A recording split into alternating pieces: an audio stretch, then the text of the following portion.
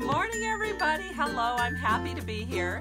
You are on a Stampin' Chat with Kay, and we're going to make a beautiful yellow hibiscus card. That is the Hawaiian state flower. And before the month is out, I'm pretty sure I'll earn the Maui incentive trip from Stampin' Up! For 2020.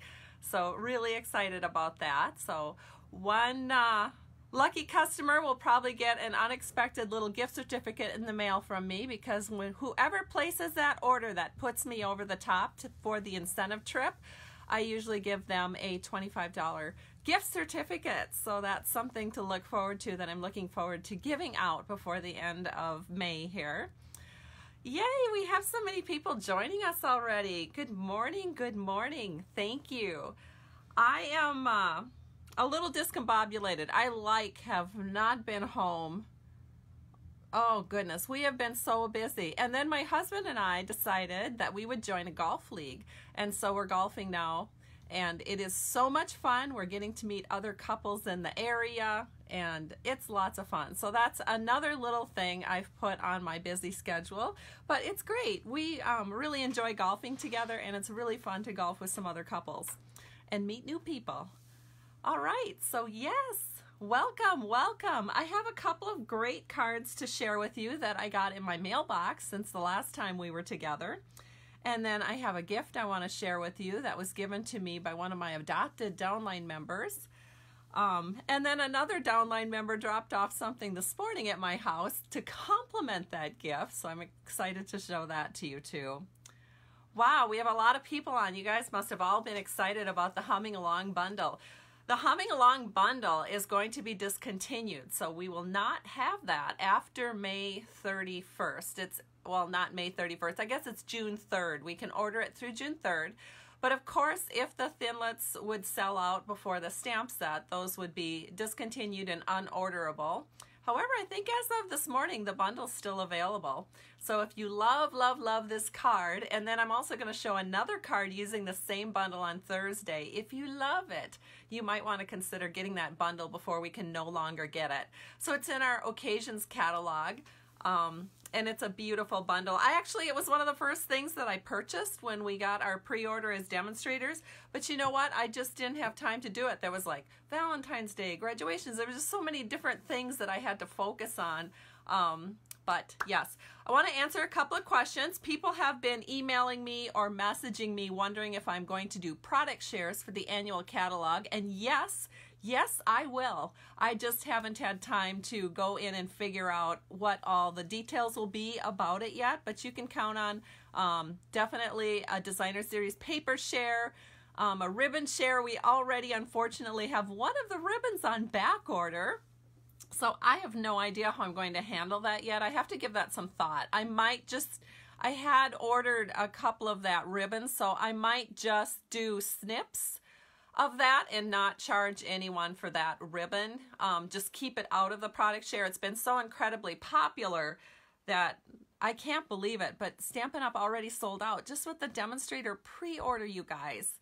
So you know our customers are going to love it too. So anyway, I will probably just like do a yard or something for everybody that places a ribbon share with me so that they can at least see it.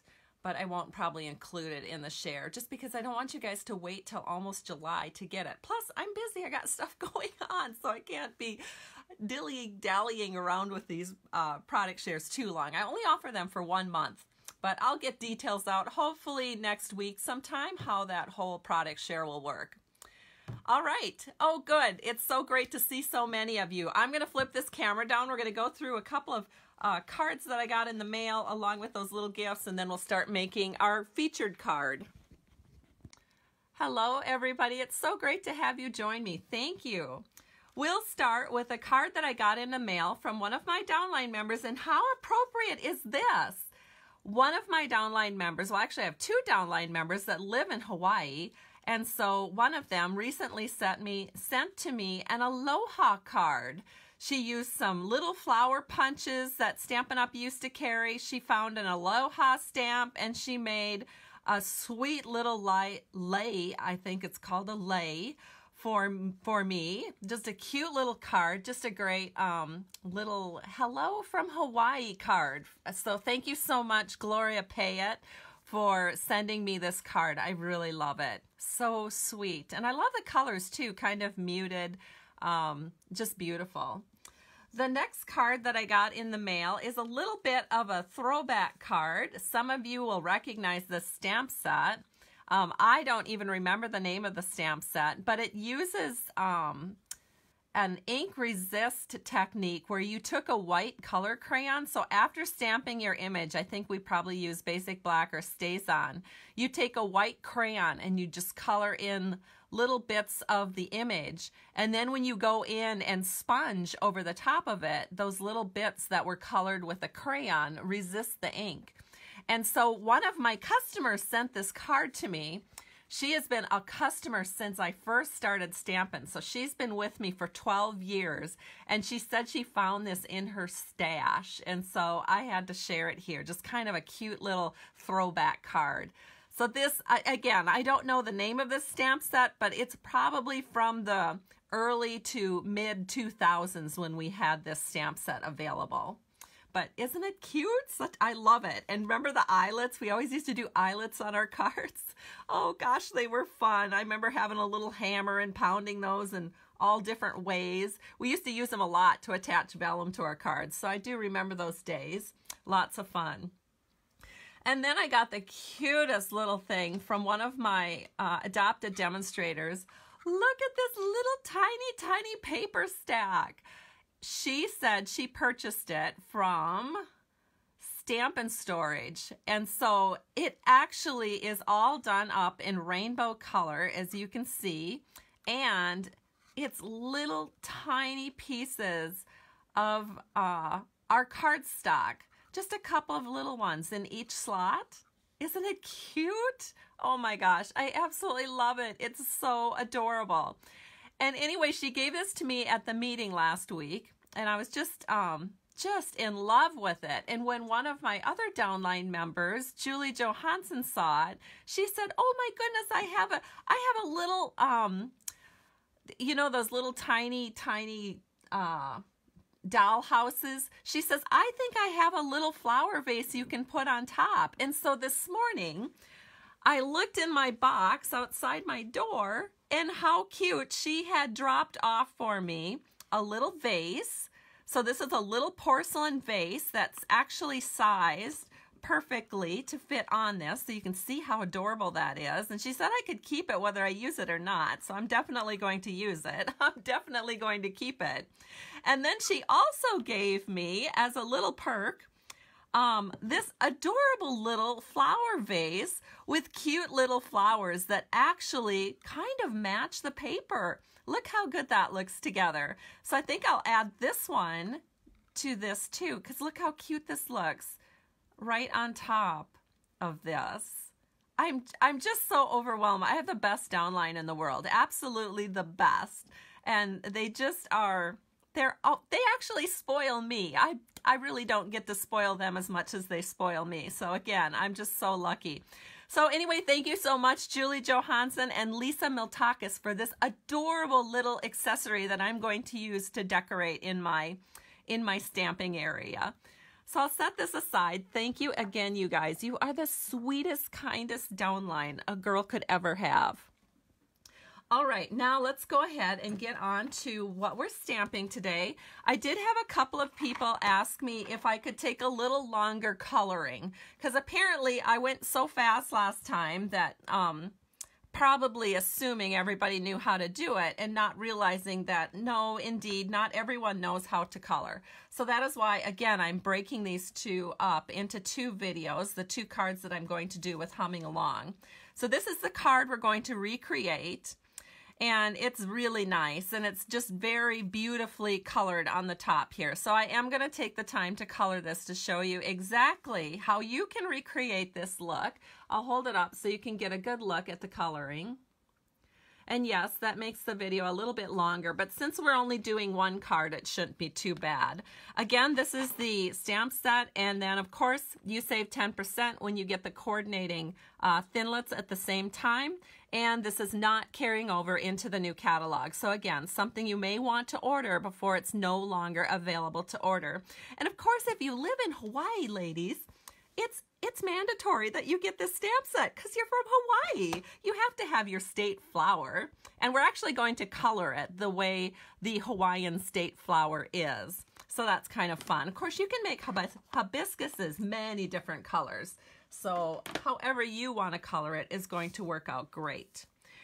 All right, so the first thing that we're going to need, I have my supplies all ready, is we've got some scrap here. So let's go ahead and do our stamping and coloring first.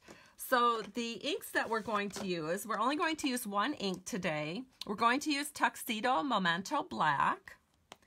And the reason we're using that is because we are going to be coloring with blends. So I have all my blends ready to go to color this flower. So we are going to, first of all, take the hibiscus, and you're just using 2 scraps of Whisper White, and you're going to ink this hibiscus. And you know what? I am going to stamp off once on some scrap paper, just because I want to make sure I've had a little bit of time here to condition this stamp. So sometimes the very first time you stamp something, you don't get the best image as the ink is kind of going into the rubber or the photopolymer. So sometimes I just like to take a piece of scrap paper and just stamp away that first image and kind of get the stamp all ready for stamping. So now we'll stamp this on our Whisper White scrap. And there it is, all beautiful and ready to color. And then we have another scrap of Whisper White here, and we are going to stamp our sentiment. Let's see, do I want this stamped on Whisper White? Yes, I do. Had to double check here with my original. So there's 3 really nice sentiments that come with the Humming Along bundle, and I should have pointed those out to you. And let me just show them to you. So we have a thank you sentiment, hope you feel better really soon sentiment, and wishing you an amazing birthday sentiment. They can be punched out with a variety of punches, or there's also this really nice label that you can use to die cut it that comes as part of the set of dies that come with the stamp set. So we're going to set this aside, and we're going to focus on coloring. So let me grab my colors, and the first thing I'm going to do is color the leaf and the stems. So I'm going to be using the Mossy Meadow Stampin' Blends combo. So you can purchase your stamping blends as a combo pack, or you can purchase them as individual colors. So if you happen to use up all of your dark Mossy Meadow, you can purchase it as a single if you just need the dark.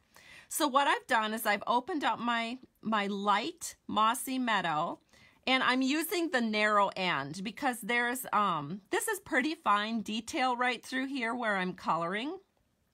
So I want to use the narrow end, and then I'm going to, and this is going to be a little harder for me on video just because I can't get my head over the top of what I'm doing. So I'm kind of off to the side, but we'll do the best we can. But just know you'll be able to do a much better job as long as you're not videotaping at the same time. Then I'm going to take my little brush end, and again, we're still using the Mossy Meadow Light, and we're just going to color in the entire leaf. So I like using the brush end when I have a lot of ground to cover. And so again, you can just color this in. Give me a couple seconds here, and then I'll start talking. It's hard for me to talk and stamp and color all at the same time. All right, so we have the Mossy Meadow done, and we used the light to color it all over. Now we're going to take the dark Mossy Meadow, and we're going to add our highlights. or not really highlights, but we're just going to show off some of the veining in the leaf. So I'm just going to take this, I'm just going to color right over the top of that vein in the leaf. And then that's all I'm doing with the dark mossy meadow. If you want to, actually, I guess what you could do too is just, you know, give a little bit of a shadow down here if you'd like, with part of the stem up there by the flower. So now I'll hold this up so you can see it. I'll try not to shake too much, but that's what it looks like with the coloring of the leaf and stem.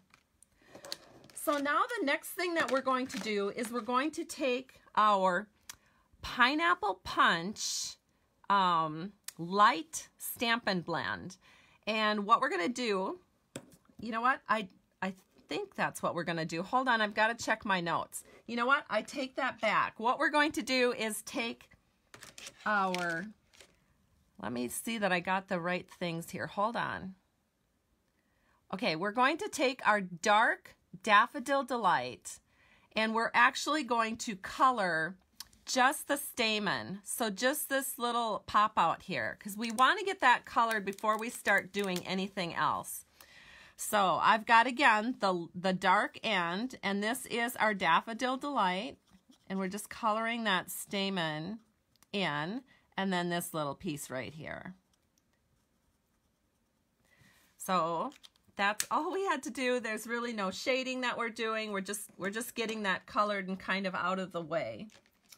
And the next thing we're going to do is we're going to take the light Pineapple Punch, and we're going to use the brush end of the light Pineapple Punch, and we're going to go over the whole entire flower. So this is pretty easy. So we're just going to color this all in. And what's so nice about using the Stampin' blends versus using markers is you don't really have to worry about those lines that you get. You know, when you're using a marker and you get those marker lines, that doesn't really happen with our Stampin' blends. And so that's one of the reasons I really enjoy using the Stampin' blends. So I'm coloring the whole entire flower, so it's very, very light with the Pineapple Punch Stampin' blend in light. So almost done. And that is good. That's all we need to do at this point. So that is the next coloring step that I did. Then we are going to take dark, lovely lipstick, and we're going to color in, let me show you, the very center of this flower here. And I've tried it different ways, and I've decided that it looks the best if you keep it a little more narrow from right to left and go a little bit longer from top to bottom. So we'll see how that goes. So I'm going to take the narrow end of the dark, lovely lipstick Stampin' blend. And we are just going to, so I'm just going to go like this.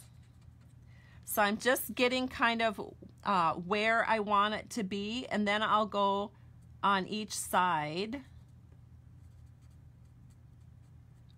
and color it like this. So again, I am not an artist by any means, and I don't always know what I'm doing when it comes to coloring, and I know there's many of you out there that can do a much better job than I can, but I did do a couple of practice runs, and I just felt like the flower looked more natural if you kept that darker colored part longer and then just did it not quite so far out right to left.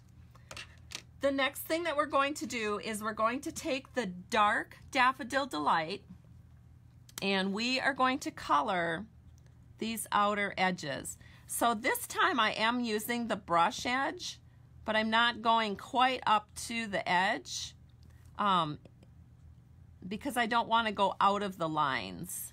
So I'm just going all the way around the flower with the dark Stampin' blend called Daffodil Delight. And we've almost got this done. I would look up and read comments, but if I do, I'm going to mess up my coloring, so I just can't do that at the same time. So all we did at this point, let me hold it up, is I just took the dark Daffodil Delight all the way around the flower. Then the magic touch is to take the light Daffodil Delight, and we're going to take the brush end again, and now we're going to do blending. So this is really about the only blending that I do. So I'm just doing little tiny swirls with the light Daffodil Delight and bringing some smoothness into the flower from the dark part. And just little swirls. And that's all there is to it. Just like that, the flower is done. And it wasn't that hard to do at all. So I'm going to hold it up so you can see how it looks. And you can see how it just goes from dark to medium to light through this flower. So that's all there is to it, you guys. Really easy. Now I want to show you that I did make one in advance so that I wouldn't have to cut it out while we're online. Actually, I'd made two in advance, so here they are. I think I'm going to use this one because I had it out here, didn't realize it. I guess I was being extra prepared today. So here it is, and I cut it out again just as a reminder with the coordinating die that comes with the bundle. Then what I'm going to do is I have a piece of scrap here. This is scrap Lovely Lipstick because I want to show you something neat that I did with this label. So I cut out the label in both Lovely Lipstick and then also cut out the sentiment with that really pretty label that you get in the bundle. It looks like this. And after it's cut out, it looks like this. So we've got two pieces, one with the words and then one just in Lovely Lipstick. Now when I noticed when I cut it out, and I don't know, every Big Shot machine may or may not be the same, but this little swirl, I'll hold it up here. Well, I could probably show you on both of them. There's a little tiny swirl. And it didn't come out when I pulled it off the Big Shot machine. I know I can pop it out real easy with my fingernails, so I'm going to do that with the white one. But I'm going to leave the Lovely Lipstick one intact. See? Then, to make a really cute design on your card, all you have to do is take your snail, and we're going to pop this right over the top. So I'm going to line this up, and actually I have to bring it in closer so I can get a better visual. Make sure it lines up exactly, and then press it down. And you have just decorated your label with the Lovely Lipstick on the bottom so that you have that really cute little swirl in Lovely Lipstick. Isn't that cute, you guys? How awesome is that? To make sure that this doesn't fall out for you, I would flip it over to the back and just take a little Scotch tape just to secure that little swirl onto the Lovely Lipstick so it doesn't accidentally come out. There we go. So there it is. That is just so fun, and it's just going to add such a great little accent to our card. We also have a scrap of designer series paper that we're using, and we are using, and again this, oh, hold on, I have to grab something that got on the floor here. We are using the 6x6 designer series paper in color pack. This is only available for another week or two because it is being discontinued going into the new catalog. There'll be another type of designer series paper, but it won't be exactly these designs. And so just flipping through, you can see it's all of the in colors from 2018-2020. And then the one that I used is this striped one here. But you know, you could use any of them and just coordinate your card entirely based on the designer series paper that you use. And so I have a scrap of this, and I just ran it through the Big Shot machine, and I used the stitched rectangle framelets. which look like this. This is not part of our Humming Along bundle, but it is something that I think is a necessity in the stamp room, just because you've got so many different sizes to choose from, and it's great for creating layers for your cards. So I use the 4th largest of this set right here, and you'll just put it over the top of your little scrap paper so that the lines go up and down, and then just run it through the Big Shot machine. And you're going to get a cutout that looks like this with the stitched edging all the way around, which I know you can't see, but it's something that you can appreciate in person. And speaking of appreciating in person, I should let you know that if you comment on this video or if you share it on your timeline, you will be in my drawing on, let's see, today is Tuesday. You'll be in my Thursday morning drawing to possibly win this card. And then I'll send you the card. I don't know what I'll send to you as your little gift because we're not using embellishments. And so it's going to be a surprise. I'll include some kind of ribbon or embellishment with this in your little gift, but it'll be a surprise because I did not prepare adequately to let you know what that would be. And I'm running so low on supplies with things that are being not carried over that I just don't even know what I have or what I could give you. So we'll just give that a little time for me to stew over. All right, so the next thing that we're going to need to create this card is a piece of Daffodil Delight cardstock. This is 5.5 by 8.5, scored at 4 1/4. And I've already done that, and I've got it folded here. So let me just take a bone folder and just make sure that's really pressed down.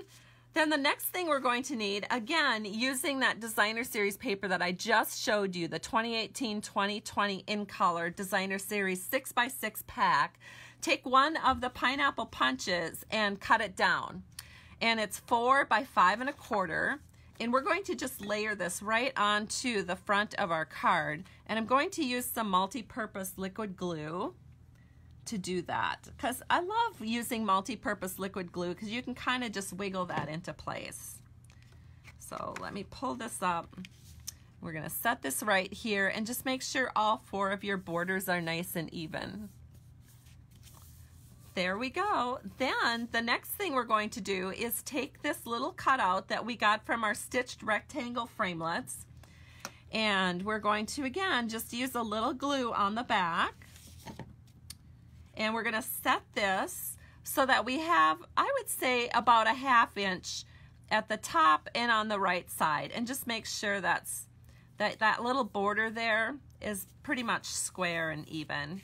And that looks good. The next thing that we're going to do is take our flower, and I am going to use snail on this because I don't want to use the glue on Whisper White just for fear of glue lines.